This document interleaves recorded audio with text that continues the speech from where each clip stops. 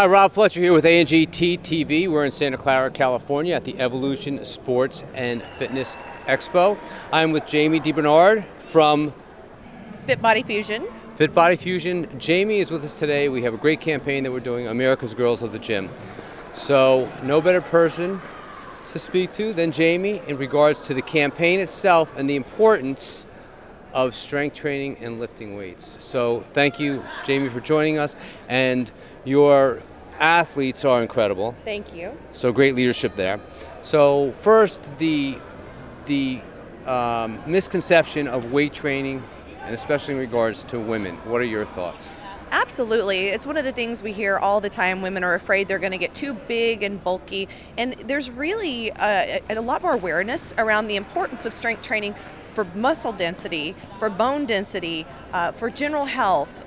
We need it for balance. We need it for stability. All of these things are very, very important. So strength training has to be a component of every exercise program in order to really, be balanced. So out of the strength training, I think also another misconception is, especially again with women, I think they think it's cardio, when in fact the strength training actually burns more fat, as opposed to 60 minutes on the treadmill. Right, and you'll see many of my athletes, many of them you've been photographing today, most of them do cardio once or twice a week for maybe about 20 minutes. I noticed that with Cami. Yes. She was one of the girls for America's Girls of the Gym today. Yes. Awesome. Did a great job with her. Great person too, and that's what it's more about also. It's the campaign itself. It's about the passion that, and you all are very similar in your passion. Yes. It's about being passionate about what you do, and that's why we really appreciate having you here today, because that's what we're all about too. So with the strength training, she did mention 6 days a week of strength training. Right. Where someone from the outside looking in would think probably 3-5 days of strength training, but again, strength training is so important. So let's go to nutrition.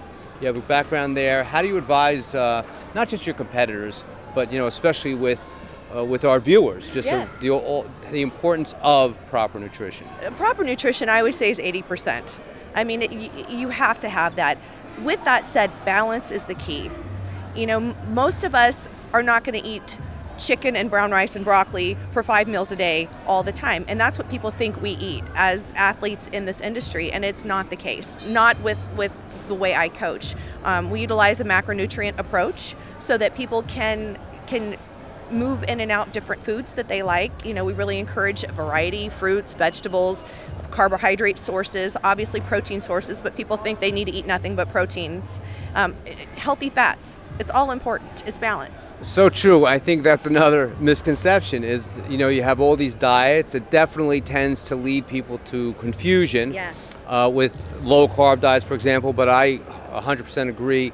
It's very important to get all the macronutrients. Yes.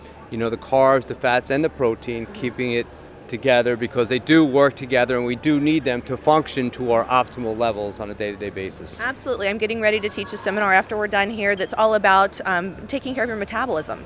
And what ends up happening, especially in our societies, there's a lot of yo-yo dieting going on, and we hear that term a lot. But basically what that means is I'm dieting really hard, I'm losing a lot of weight, and then I get tired of my diet, and then I go eat a lot of food and I gain the weight back plus more. So what ends up happening over time is our metabolisms adapt. It's metabolic adaptation. Our bodies are very smart, and so that metabolism slows down. What we have to do is the opposite. So like with Cami, we slowly raised up her carbohydrates and fats. We got her to about 350 grams of fat and about 100 grams of, about 100 grams of fat, about 350 grams of carbohydrates at her highest level, and she still maintained the same level of body fat. But we taught her metabolism to be able to utilize these fuel sources more efficiently. So that's the key. Well, with that said, the importance of the trainer coach, because everyone knows what they need to do, not knowing how to do it, and even if they think they can figure it out, usually motivation is lost because the results they're thinking they're going to get do not happen. So my advice, seek out the professionals, seek out the ones that can take you from where you are to where you want to be, whether it is just to lose 10 to 20 pounds, compete on a stage, or be a professional athlete. Whatever that goal is, seek out the advice of a professional trainer or coach. They make it happen. They have the knowledge, the passion, the skills to get it done. Rob Fletcher, Jami DeBernard, Fit Body Fusion. Check it out. ANGT TV.